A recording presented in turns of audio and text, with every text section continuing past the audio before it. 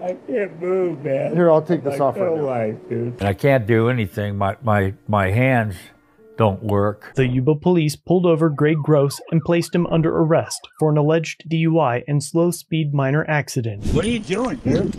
Sit down on the ground, and I'll bring a car. I didn't do nothing. I can't breathe. Are we gonna keep doing this? I can't breathe. You're talking, you're breathing. You're talking, you can breathe.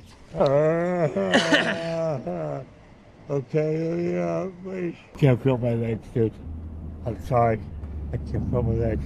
Gregory suffered devastating injuries, which required multiple invasive surgeries. His legs and hands are paralyzed, and he will require lifelong 24/7 care. Greg's attorney eventually filed multiple lawsuits against the city of Yuba. All officers involved, Rideout Memorial Hospital, UC Davis Medical Center, and the medical staff. The $20 million settlement ensures Greg's 24/7 care for the rest of his life, but at what cost?